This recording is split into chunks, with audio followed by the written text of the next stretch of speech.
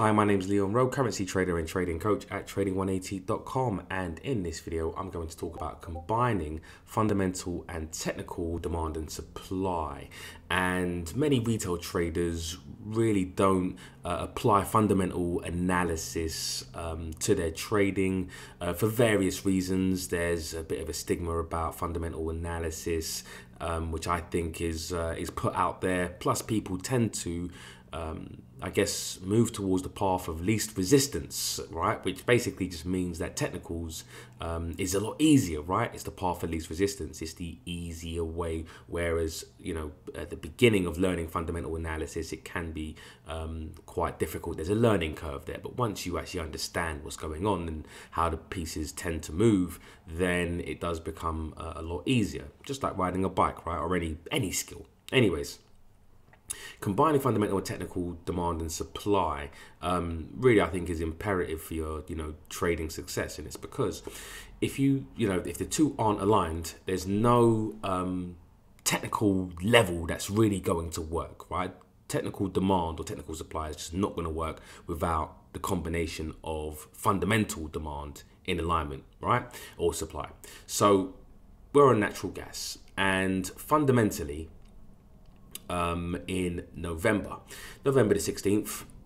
This was a Bloomberg article. Markets were saying that, well, warm start to winter leaves more gas for next year, Goldman says. Europe will end winter with better than expected gas storage.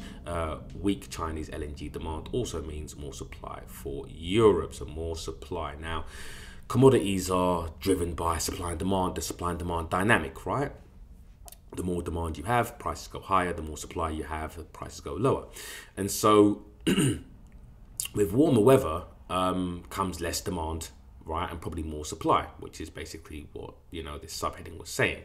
And so, the issue was that the exceptionally mild weather experienced in the northwest of Europe since October has led to a sharp drop in gas prices sooner than Goldman expected, the analyst said. And so with, warm weather affecting the supply and demand dynamic, right? Prices, right? The demand for prices wasn't really there. There was a lot more supply. And so, that was really a kind of early, signal if you were trading natural gas fundamentally to kind of watch, right? And so we also had, in January, right, January the 3rd, that actually was confirmed, because obviously the weather, nobody can really predict the weather, but it did turn out that we did have overall warmer weather in the end, right? And so natural gas prices are plunging on a warmer start to the winter, right? So milder weather seen from Europe to China over the next few weeks. Gas rationing unlikely as top importers have built stockpiles. So again, they'd already built their stockpiles, so there was probably a lot of supply in the market, yeah, more supply than demand, because they built their stockpiles, right? And so when you actually then start to go forward and, realize that there was probably more supply, fundamental supply, than demand. As I said before, there's no technical analysis level that's really going to stand in the way of fundamental supply and demand, right? And so you've got varying levels of demand, right? Varying levels of what traders would, draw in demand, right? So you've got demand in and around that zone here. You've got demand going way back to June 21, demand zone there, demand zone there, demand zone there, right? Now, doesn't necessarily matter exactly how you draw it, right? But there is demand in and around these areas here. However you draw, technical demand or technical supply, but in this case, it would be technical demand.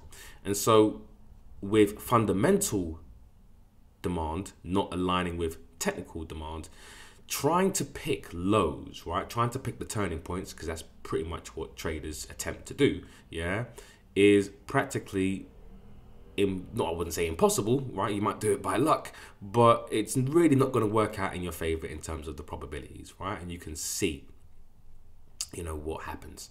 Now, there does come a point, and there always will come a point, where liquidity needs to be sought, right? In terms of there's a build-up of liquidity above the market, and if there's not enough sellers to push price, down in terms of sell orders and liquidity, then the market must look for sell orders above the market, meaning you get short squeezes, right? They do tend to happen. And there was a period where you did get some moves to the upside, right? And it did bounce off of actually the lower end of that demand zone, which was all the way back in October 2020. But who would have known that, right? In real time, you would have been, taking loss after loss after loss after loss had you had been trying to time these demand zones, not aligning that the fundamentals are not aligned with that, with the technicals, right? And so you do get finally a bit of a move higher, what I tend to refer as, proof of value.